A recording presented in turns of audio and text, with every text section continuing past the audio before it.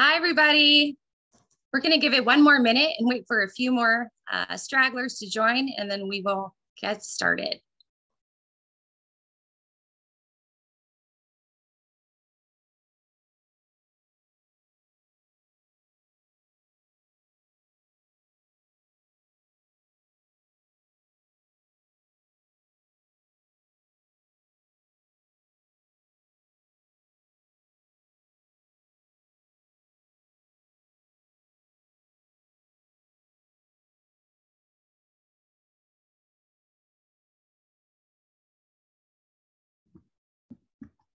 Okay, so everyone, welcome to the equipment tracking webinar powered by Queclink. On the agenda today, we're going to take a little bit of time to give the About Us section. You're going to learn about Queclink and who we are.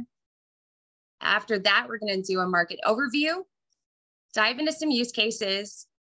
Then we'll go into the product section of the webinar, which you're probably most interested in, solutions, accessories, and we're going to end it with Q&A.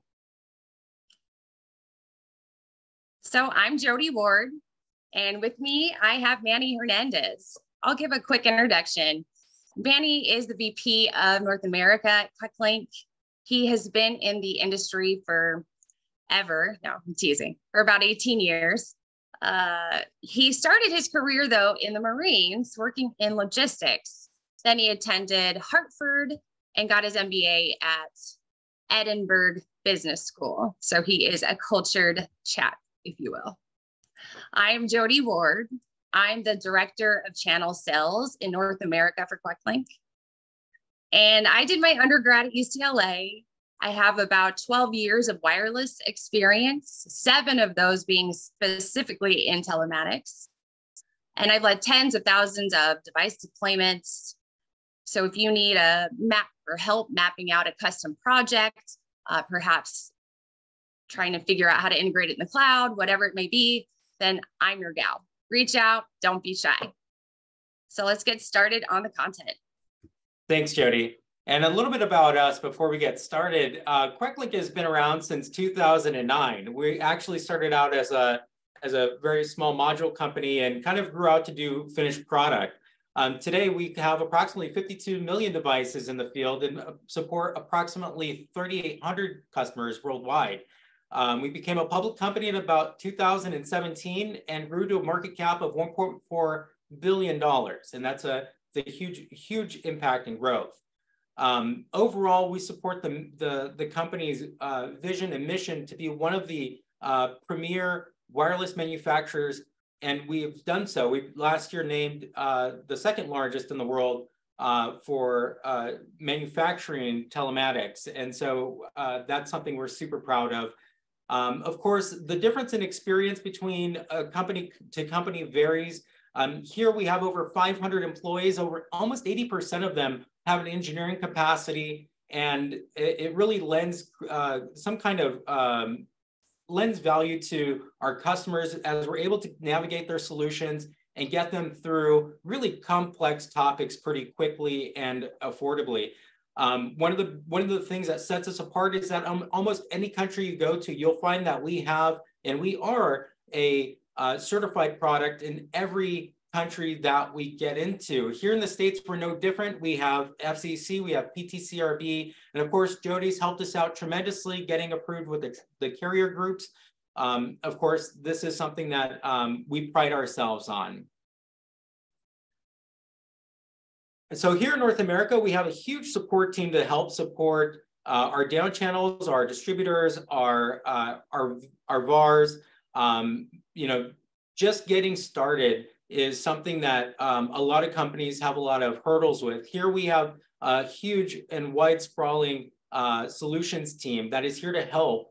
In addition to this team that you see here, we have huge teams in China and in Mexico City, where Fernando is actually our global technical director, has been instrumental in helping us with support and giving us the tools we need to thrive here in the States. In addition to this, we have our leadership team with Alejandro Patino, our global vice president of sales, who's given us the support and the tools that we need to also thrive here. And of course, Adam Lau, our CEO.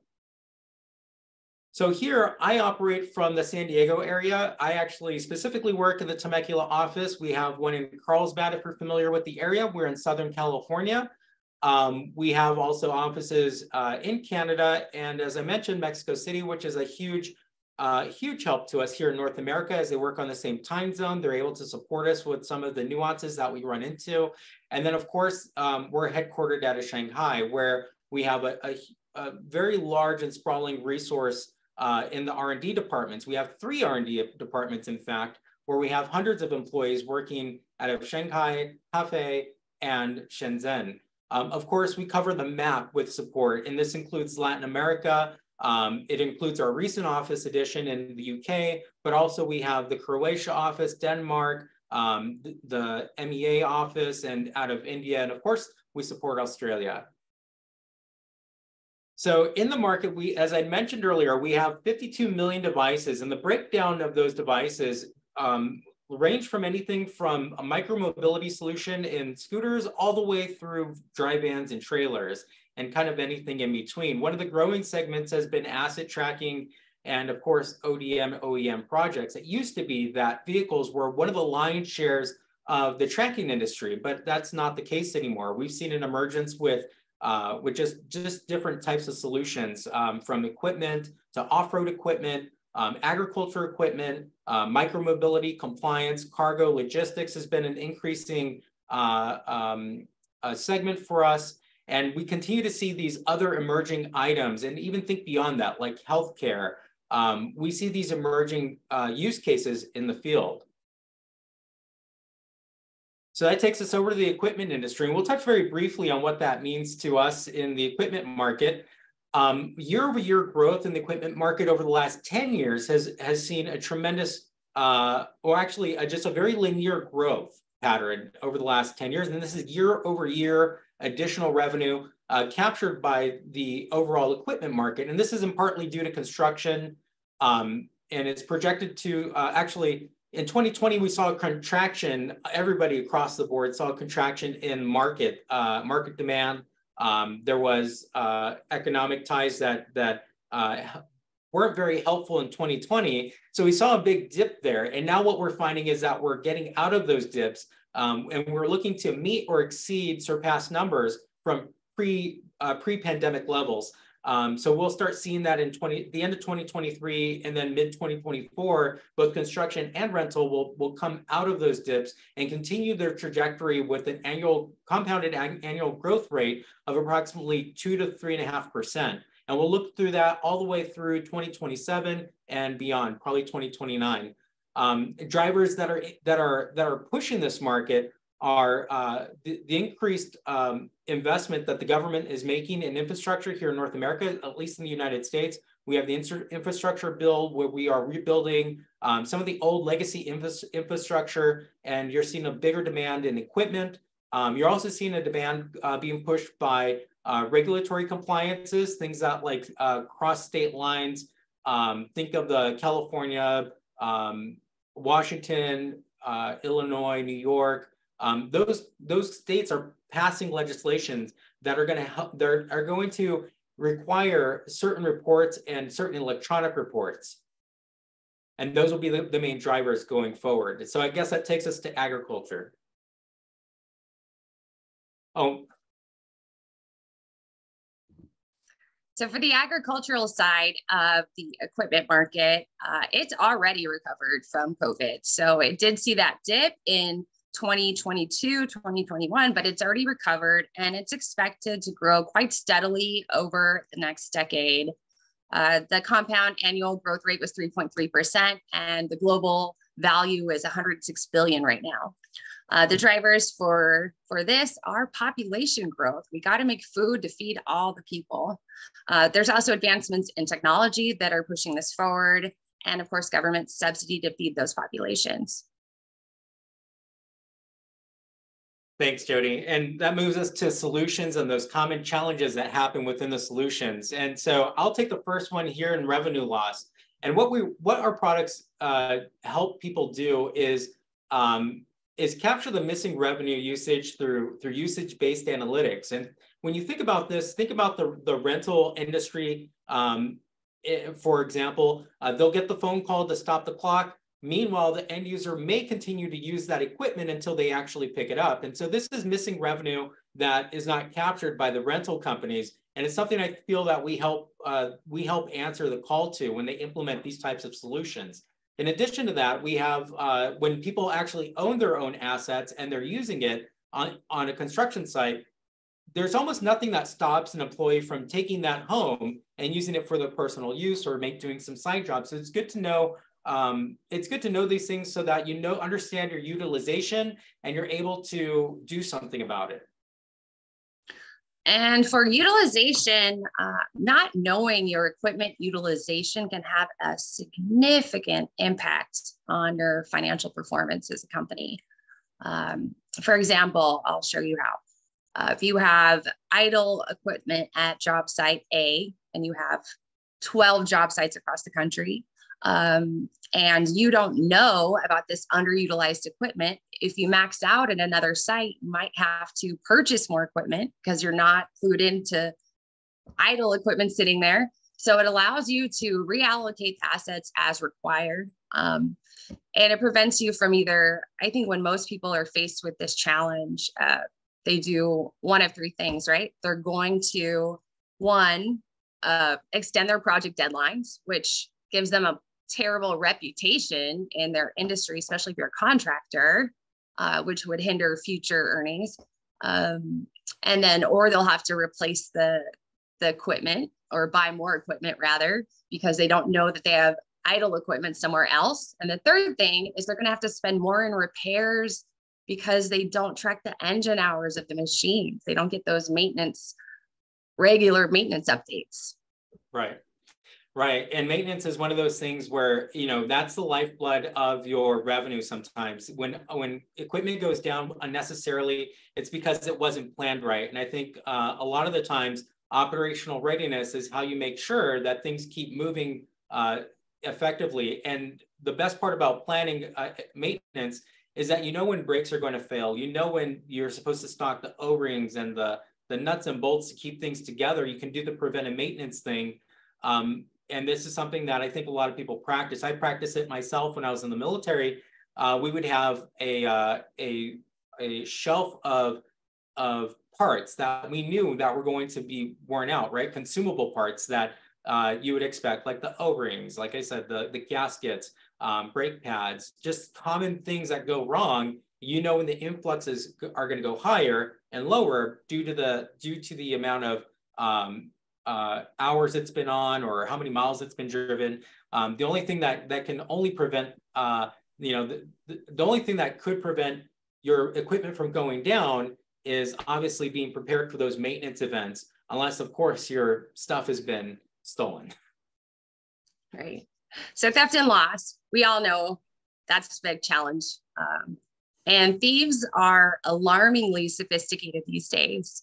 I mean, they have technology that is like GPS jammers, for example, radio frequency scramblers, the whole nine. So that is always going to be a challenge. Luckily, our devices have GPS jamming detection. We also have a new solution that we just launched that I'll detail later on. But and for loss, that's got to be the most frustrating out of all of it. If you actually already own the equipment, but you've misplaced it because you're tracking it on paper, human error is inevitable.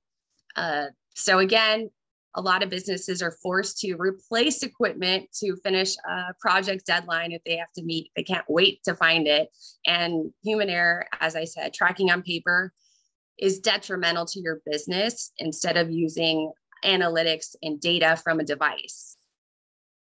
Right. And analytics is one of those things that it's a difference between walking with you're looking at your feet and then picking up your head and looking ahead of where you're walking at.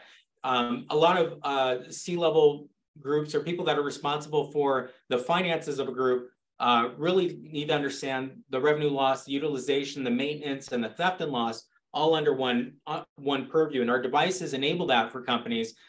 So when they're able to make good KPIs. They're able to reach the efficiency that leads to better operating revenues. And I think from a CFO perspective or an accounting manager or controller's perspective, it's easier to also identify the devices in the field. So if you have multiple sites, being able to touch those devices just leans into the accounting. And so that takes us to the product portfolio. How do we keep track of everything that we just talked about?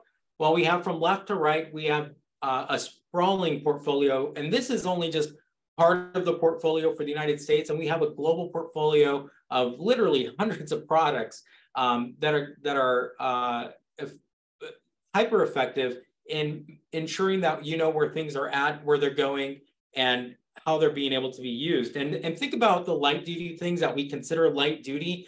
You can actually use those in heavy duty equipment. And I'll give you a good example, the GB130MG. And we'll talk about 4 devices later on, but I'm going to highlight the GB130MG before we get there, because it's really one of those universal devices that you can put into almost any piece of equipment. You wouldn't normally say that about a device. And I feel like this is one device that is universally used.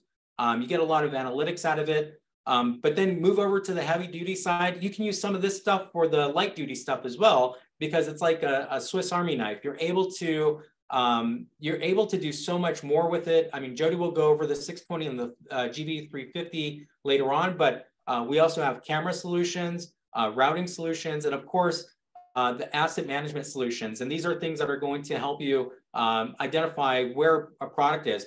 Above all else, one of the things that I'll mention that we won't talk about too much in this one is the embedded solutions. You could take almost any one of these devices and put it into something that you're building. And I think that's really special about what we do.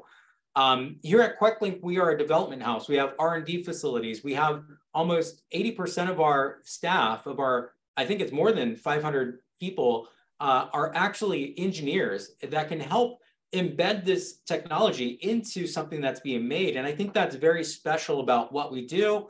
I think it lends value to other people's use cases and helping you guys enable mobility within your products and for your down channels and your markets. And it helps also gain other sources of revenue for our down channel as well. Okay, I'll take the top 4. For recovery, for use cases, as I mentioned before, thieves are getting much smarter.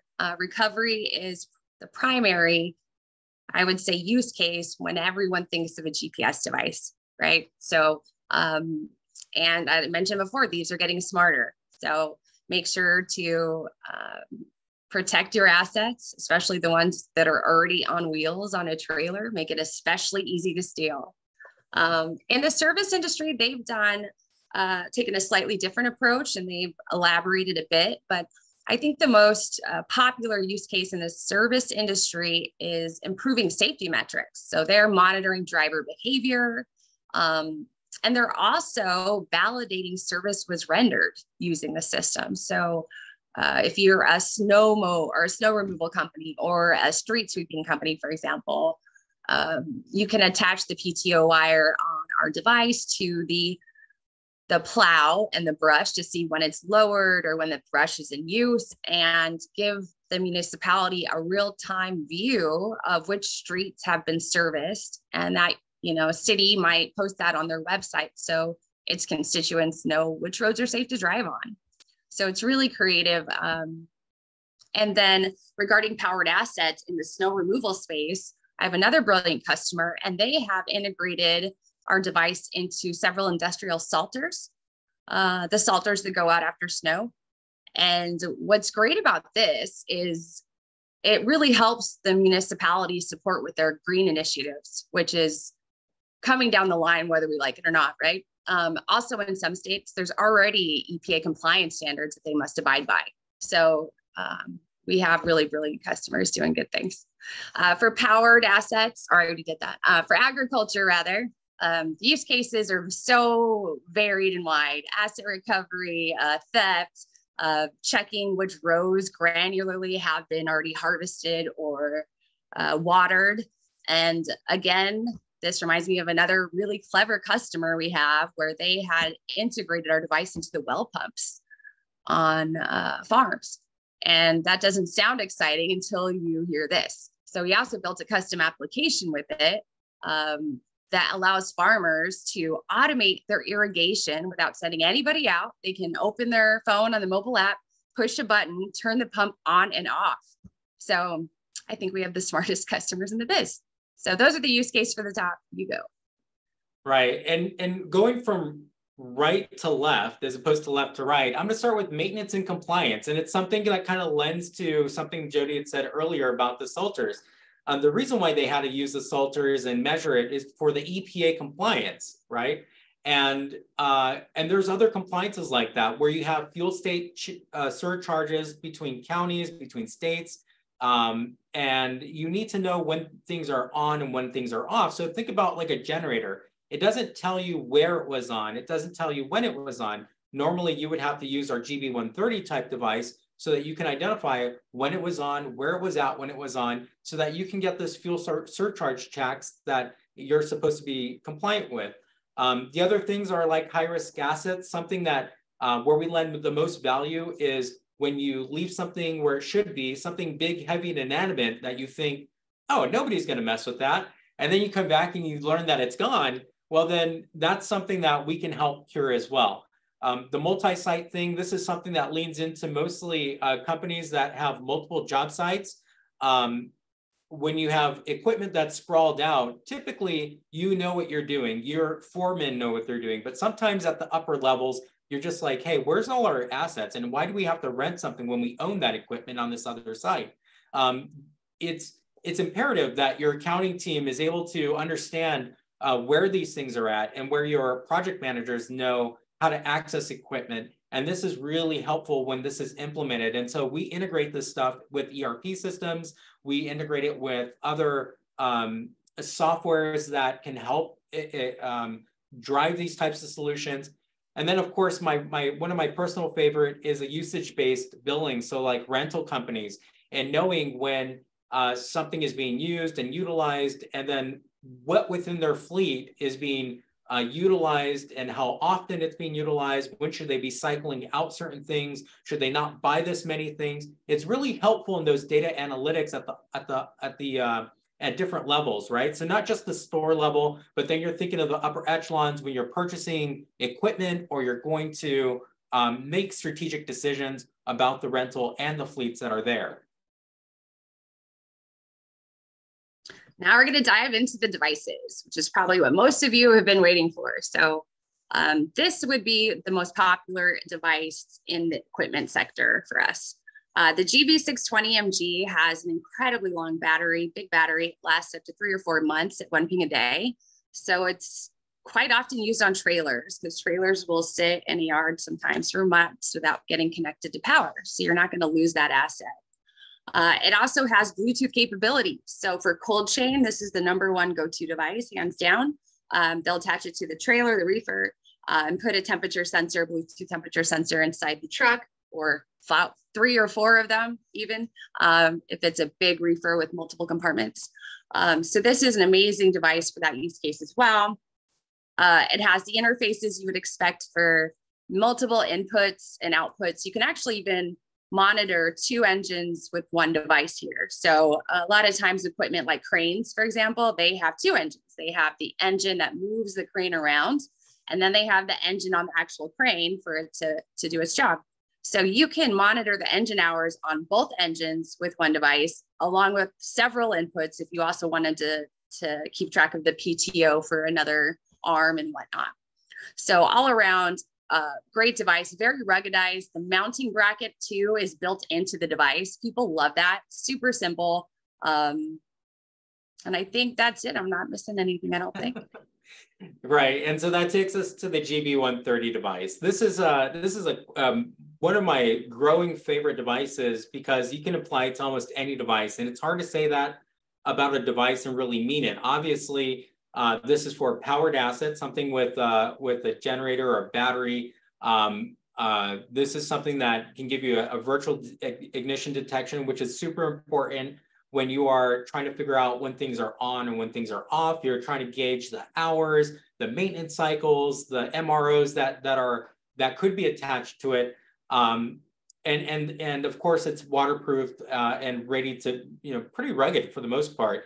It has other features that you couldn't expect from a black box. So think about the accelerometer side of it, crash detection, behavior, tow alarms, anti-jamming, and Bluetooth mechanisms. So you could really expand this as much or as little as you want, and even connect it up to some Bluetooth stuff so that you know when a bucket is on a truck, or when you know a piece of equipment is hooked up to a trailer, make sure that it's on the right trailer. Things like that I've seen for this type of device and those Bluetooth use cases. So things like the rental market have used this extensively to keep things together on assets that they wouldn't normally attach a tracking device to. So think of like a floor sweeper or some kind of high value device or high value product that is just kind of hard to find a tracking device for. This would fit that bill. This would be that solution. Something you put on a loaner equipment or usage-based billing. It works out so well for those customers that use it that way.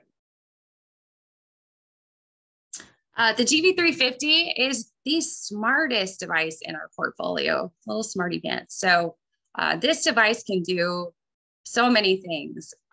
Aside from CAN, so it does have J1939, J1708, also OBD2 with the CAN click, has multiple interfaces. So you can attach one wire, the iButton, driver IDs. It has the output for the input rather for RFID card readers. And it's all around probably my go-to device actually for any kind of complicated project. That's the device I'm choosing. It's just amazing. All the interfaces, Bluetooth, etc. So I use this on solutions, like I said, that might require driver ID with a card reader and Bluetooth sensors, and and it's just a beast of a device. It can handle it all and do it all well. Right, and the GL502 is my go-to device sometimes for trailer tracking or just these slap and track options that people just need a ruggedized device. This is a great 10-year device if you're pinging out one time a day. Ruggedized case at IP68. That means it's waterproof, mud-proof. You put it on these heavy equipment type machines, but you can also put it on something like you see here, where you have a sign trailer. These things get lost, not lost, just misplaced. Nobody's really stealing these things. They're just misplacing them, and it happens all the time.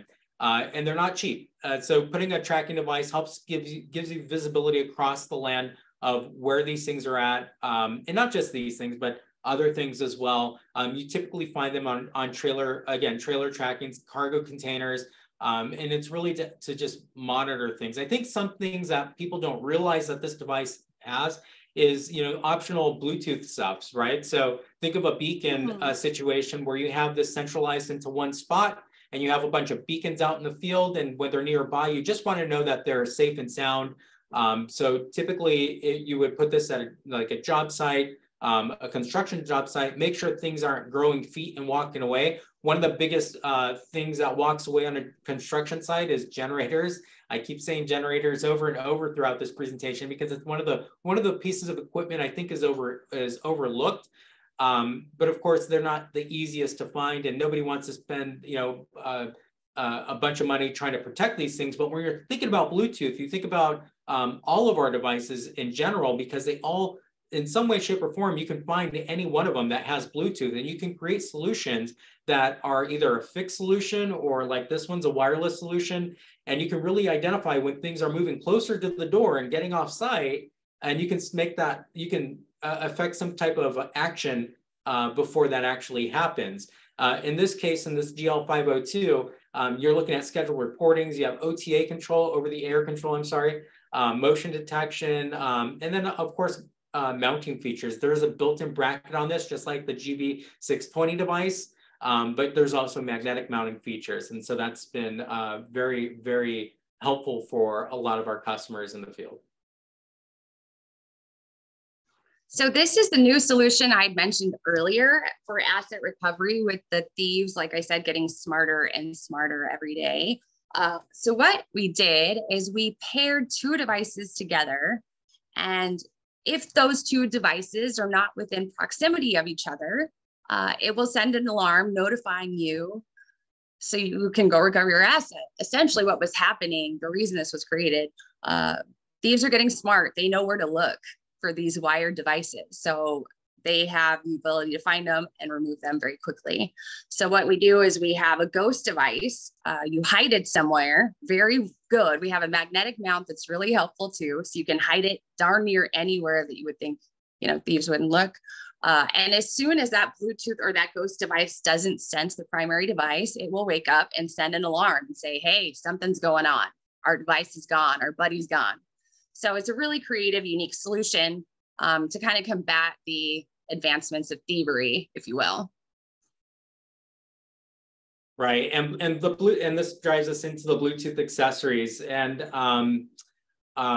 anything is possible with Bluetooth. It's just, do you want it to actually happen? We have key fobs that help do driver ID. They can work as emergency buttons. They can be programmed as you wish for them to operate. Again, there's a different I/O extenders that we have. We have the temperature humidity sensors and the Bluetooth beacons that have quite a long effective range. And I'd have to lean over to our FAE team to see what the tests have come out with. But I've tested it myself. I know that it's a very good at long range. And so it's become a pretty reliable solution because it's built on 5.1 and 5.2. It just really depends on the protocols and the use case applications. But that being said, we have other applications as well, such as the BLE door sensor. I've been seeing this as a very popular option for reefer trucks, right? So what we want to do is just track when that door is open and how long it's been open. If it's been open for a long time, let's send an alarm. Let's send somebody out there to close that door. And it may not seem like something that is obvious, but this happens all the time, especially within that industry. The other one is a CAN bus reader to enable connectivity for CAN bus applications over Bluetooth. I know we have a wired one. Jody will touch on that one in just a second. Of course, there's tire pressure monitoring systems for an internal, external systems. And we've seen a little bit of popularity between that as well, and connecting with our devices as well. And so these are additional accessories that are not Bluetooth, but there are standard traditional one wire serial RS-232 accessories.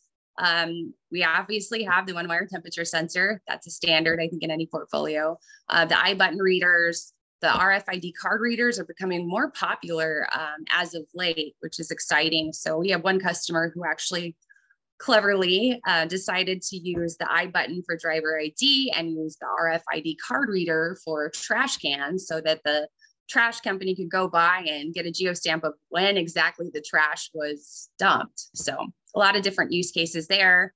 For the ultrasonic fuel sensors, that's important because, well, one, if you are in the petroleum business, right, you're going to need to know, validate, if you will, but also just for fuel theft. Right. I think it's interesting how much fuel gets stolen every year. And the CAN 100 is for the devices that might not have like the GV350. It supports natively heavy duty 1939, 1708.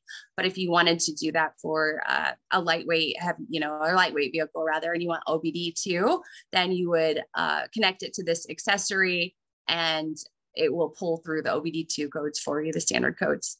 We also have the RS-232 camera, the driver monitoring camera, but we actually have a new camera that we didn't really go on in this webinar, but it's the CV200.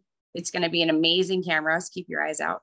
And then for other accessories, I really like that Queclink delivers really niche industry specific, like we take care of our customers. If you need something, we're going to build it. So we have like concrete drum rotation sensors. If we have a large concrete company, they need to know that the viscosity of the concrete is at the right, or the right viscosity rather. They need to make sure that drum is still rotating. And some of those older concrete trucks don't have, the way to do that without putting eyes on it.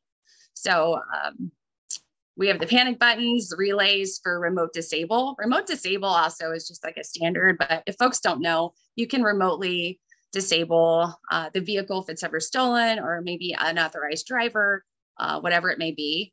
And we have some really helpful installation tips in that regard too, on how to install the relay, for example, like on the fuel pump instead of the ignition, so you don't kill people.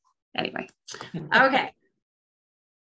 And that's brings us down to all these wonderful things that you see, and you're just trying to figure out and wrap your head around it and go, man, how am I going to support this in the field? How are we going to manage this? And Queclink does a great thing. They provide a Queclink management server that's I'll point it out. It's hosted by the user. It's not hosted by us, but we are there to help you support it.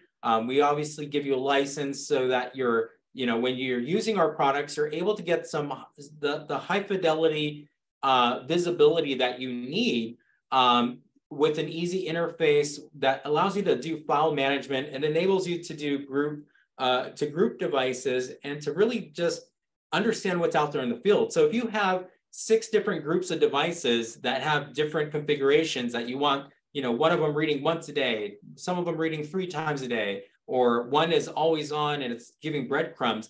You want to be able to manage different models, different firmwares, understand what configurations are out there. And this is a great tool for any one of our customers that are really moving devices out there in the field, and they want a very quick and easy way to be able to manage what's out there in real time. This is perfect. This is a great solution that enables you to identify what SIM cards are on which devices.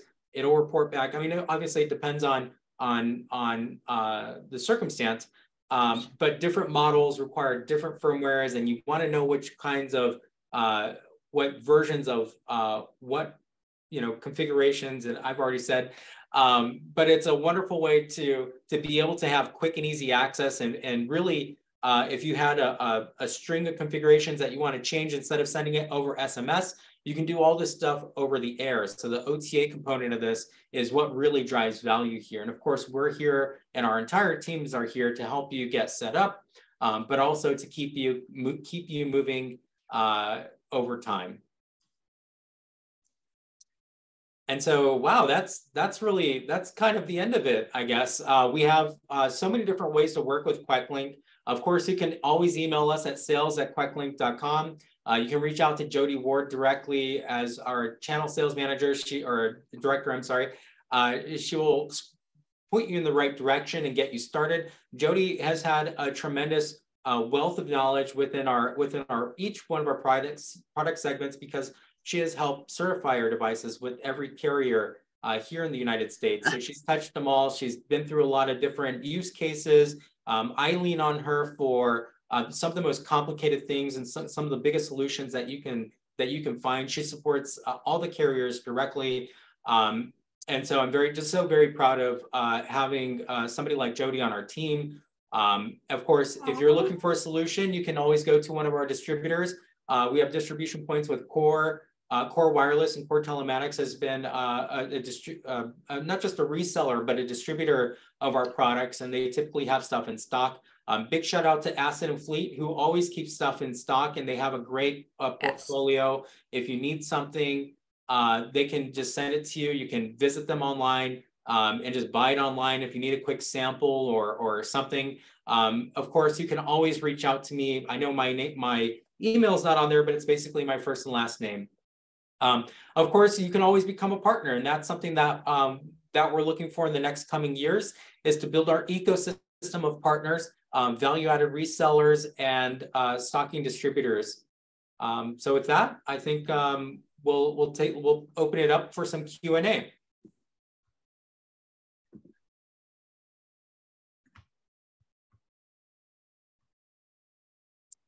So I guess I'm going to go to the chat. The Q&A wasn't.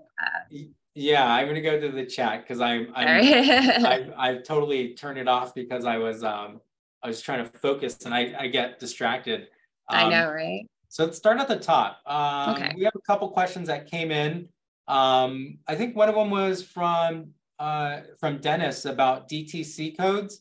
Are you talking about OBD2, Dennis?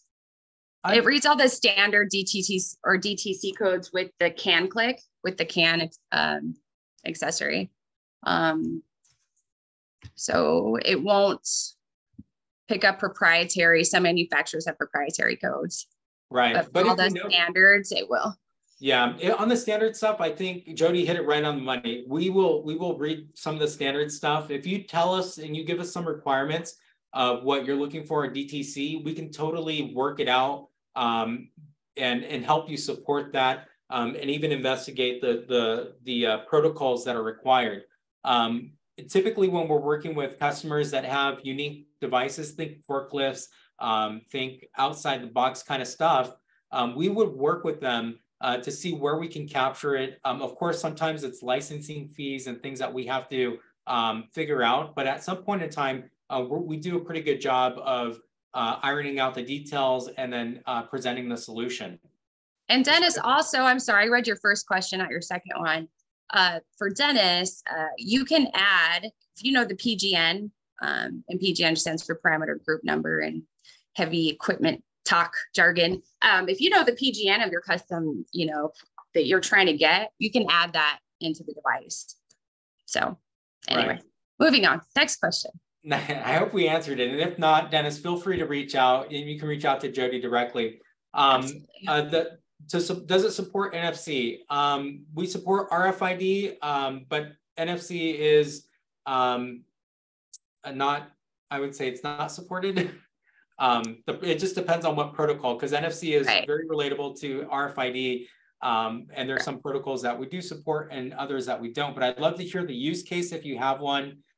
So don't let that discourage you from reaching out. I think we could find a solution that works for you. A soft SIM supported by devices. We're working on it. That is something that we are actively working on. I know that there's been a push in eSIM, and we're capable of doing it with a lot of devices, but I think what we're trying to find is the right process for working with those eSIM providers and the soft SIM providers. We are working through that now, and it is on our roadmap. Probably within the next few months, I would suspect that we would lock that down and make some announcements. So I don't want to get too far ahead of myself on that. But the answer is today, we don't have the soft SIM embedded or available in our current solution, but we are working on it. The next question is, what is the best OBD choice for heavy equipment? That's going to be the GV350, right, Jody? I'm gonna go out on a limb there and say that. Yeah. You have a high and a low can with the GV350. There's so many ins and outs for just the PTO side of it, and I think that's where the tremendous value comes into play for heavy equipment, is just having that power takeoff information available. And you have a personal tracker. One gentleman asked if we have a personal tracker. We do. It's the GL320, and it is designed for people tracking, if you will. A lot of lone worker use cases, utility pole workers, has fall detection and a panic button, and it is a very popular device. So yes, absolutely. And a sample success business case from each application case. That's a lot of work, Ramon. That is a lot of work. For every single application case. I thought I did a good job on the use case slide. Maybe I didn't. I didn't detail enough customers. No, you did great. So Ramon, we have so many different things. I think you should reach out to us, and we're happy to exercise that those use cases. But I mean, we've had such a great impact, and in fact, we just won the Globee Awards for the agriculture, our agriculture solution, utilizing the GB130MG. So that's great. I think we also won the, we win a ton of awards, but just recently named for that as well. But overall, use case wise, it's just so sprawling. You can't just pick one. I thank you so much for asking these questions. They kind of put me on the fence on this one. That's hard to do. I think we have one more question that just came in. It's OBD, heavy equipment differences in sizes, the regular cars. So is it the GV350 that's going to work? Yes, it will work. Yes. I can answer that quickly. Yes, yes, absolutely. I'll show you how. Reach out to me and I'll get you the right setup depending on the type of vehicle it is. Yeah, and one thing that I've seen, Mohammed, on that one, with the GV350, you can either use it for heavy equipment, and with the Queclink, you can use it with the vehicle. Some people just want to buy one device across their entire fleet, and they just have that one accessory to make it compatible across their entire fleet. So thank you so much for asking that question. It was a good one. And with that, I think we'll wrap it up. Thank you guys so much for joining us. Bye, everyone. I thank you. If you have any questions, feel free to reach out. Thank you guys so much. Thank you. Have a good day. Bye-bye.